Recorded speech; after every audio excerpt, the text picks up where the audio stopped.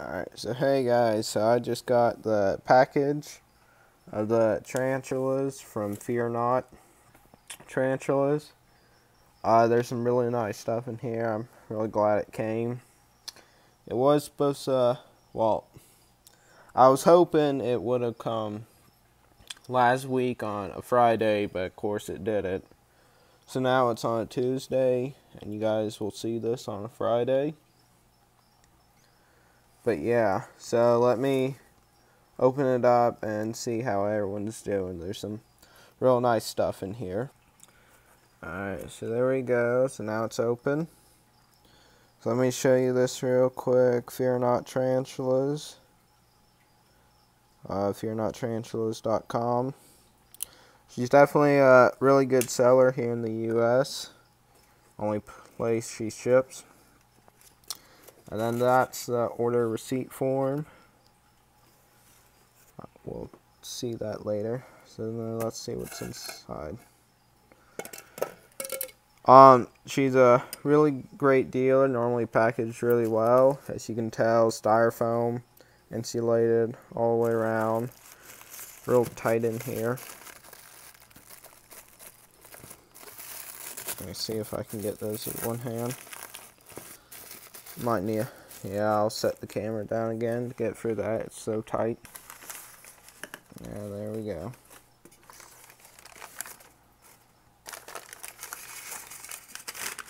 Alright, so there should be 7 total vials in here. So there's those 5, 6, and 7.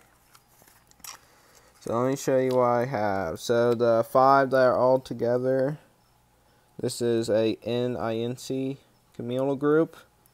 It's a group of 5. They're all about a ½ inch. And these are the gold form. They're not the normal. And the common name is Trinidad Olive. So yeah. Then this one's a real small one. This right here is a Davidbowie. This one, it's been called Malaysian orange huntsman. This is not a tarantula, it is a huntsman. But it's one really nice, pretty huntsman.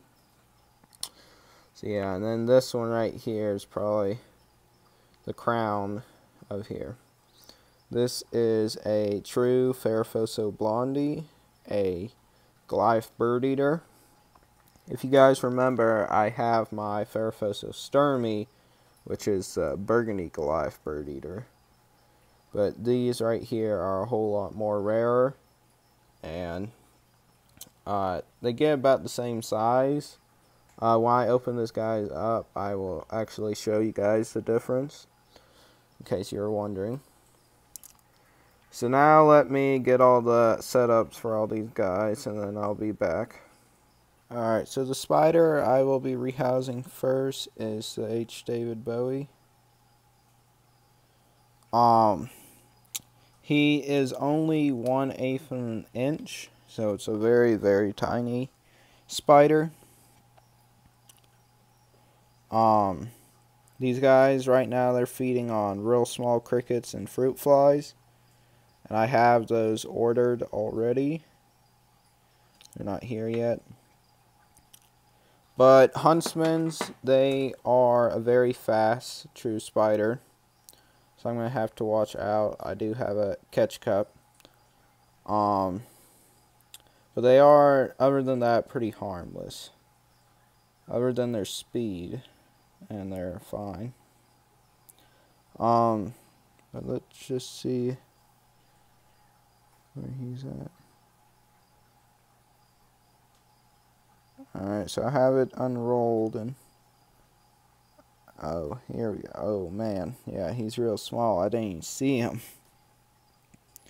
Alright, so let me see if I can show you guys this. So right there, there's the spider. Honestly, he's a little bigger than what I was expecting. If I'll focus on him.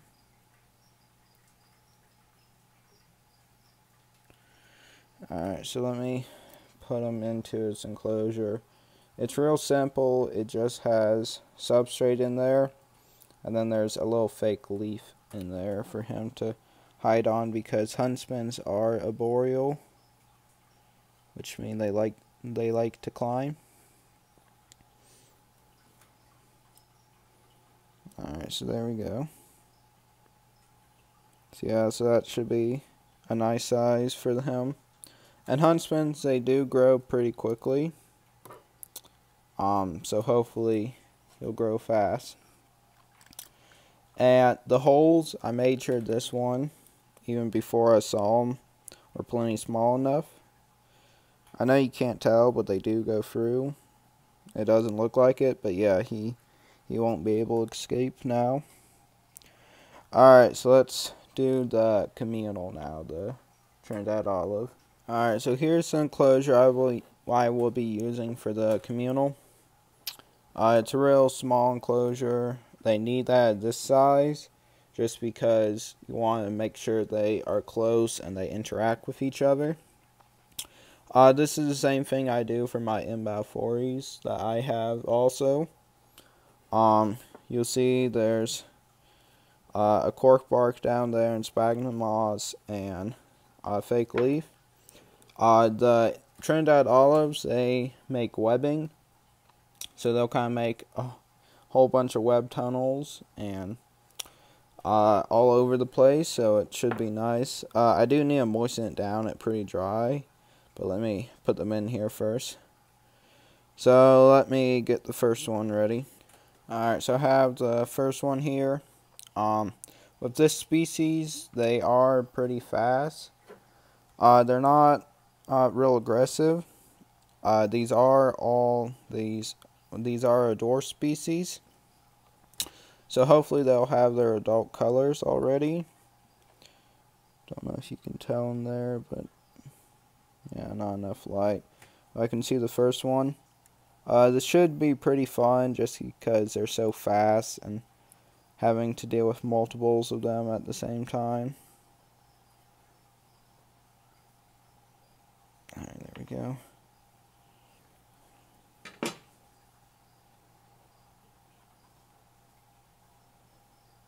Alright, so then let me just unroll it.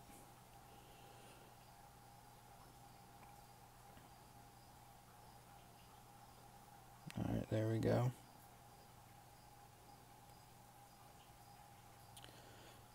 So, not much color on him right now. He's walking around just fine, so that's good. So then let me just get him in there. It's a good thing this one isn't going real crazy yet. Alright, he's in now. So now I'm going to have to keep an eye on that one. But yeah, this should be a good amount of room for them. So let me start getting the next one. They're all taped together. Yeah, let me show you this guy real quick. But yeah, he's looking good too, so same thing. I'll just kind of poke him.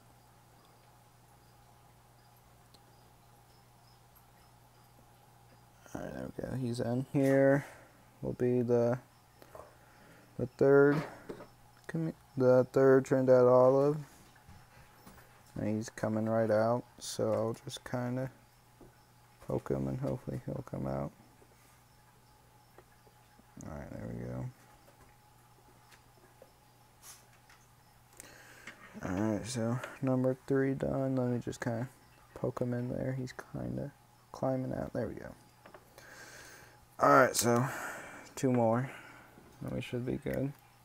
Alright, so here's number 4. And by the way, if you're not familiar with tarantula packing, this is the proper way. In these little vials, you may think, oh, that's way too small for them, but it's safe for them just because they're real fragile. And if they get knocked around in shipping, then they can get injured. So there's number 4. also doing just fine. Yeah, hopefully these guys will go well together. Alright, then let me get the final one. Alright, so I have the fifth and final one right here. It's also looking like he'll be just fine. Yeah, he's kind of coming out.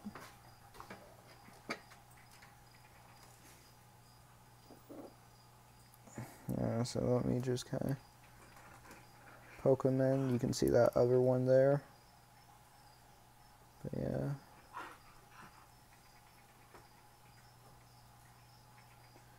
Come on, little guy. And one thing that I'm real glad is most of these guys, their abdomen is real nice size. So good thing I don't have to be filling them up. But yeah, so there we go. So 1, 2, 3, 4, and then the fifth one underneath that leaf. But yeah, hopefully they should like this. This should give them enough room to make their webbing tunnels. And I also like this species on its own, without the communal. I've been wanting, but with plus the communal, it's a lot more interesting. Alright, so now let's move on to the Goliath. Alright, so hey guys, so now we're on to the final one, the Theraphosa blondi. I'm real glad I was able to get this species just because they are very rare. They're not commonly bred.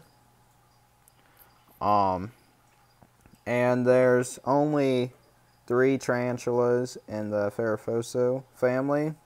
There's the blondi and the sturmy, like I have, and then there's the apophysis, which is the pink-footed Goliath.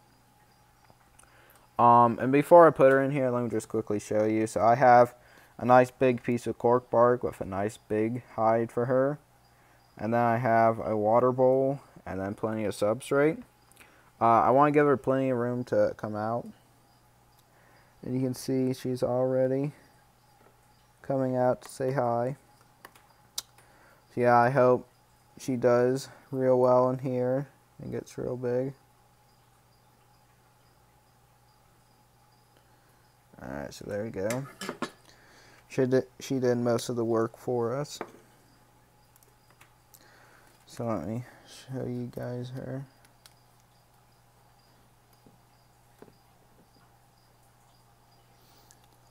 So let me just kind of try to show you the difference between sturmy and blondi.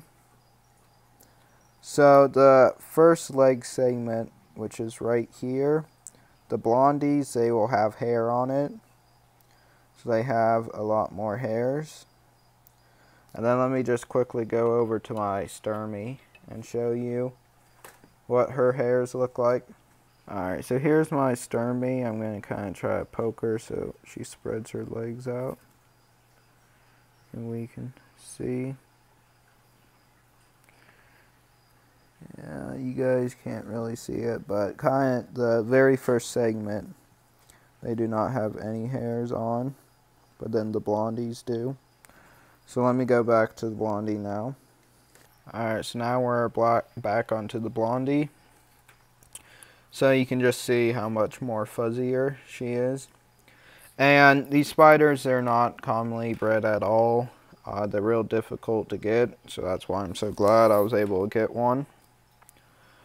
One thing I'm glad is it doesn't look like she's kicked any hairs at all yet. They have really bad hairs. Theraphosos have some of the worst. So now something I want to try real quickly before I end the video. So I want to see if she's hungry because her abdomen is a little small. So let me get a cricket and try on her.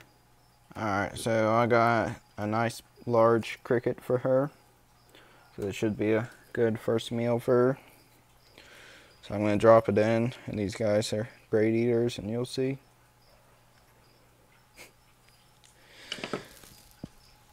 Well, that was very slow, not what I was expecting. I think she hasn't bitten to the cricket yet. I think she's waiting on it to move. So yeah, we'll see if we can catch her. And you can tell she's going to have plenty of room in this enclosure.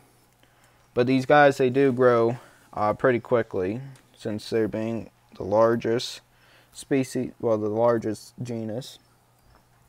But one thing I really hate is some places they label Theraphosa sturmis, burgundy Goliath, as these, the Theraphosa blondi, when they're clearly not, like even in the pictures they have. And that's one thing I hate, so they can kind of bunk up the price for not the spider you're promised. So I want to see if she's actually gonna eat this. So yeah, the cricket, it's moving around now. She hasn't dove on it yet. She was acting like she was hungry. She kind of jumped on it. Alright, so yeah, I'll get this out of here. She's getting real stressed. But yeah, that should be it. I'm really happy. Definitely very positive review.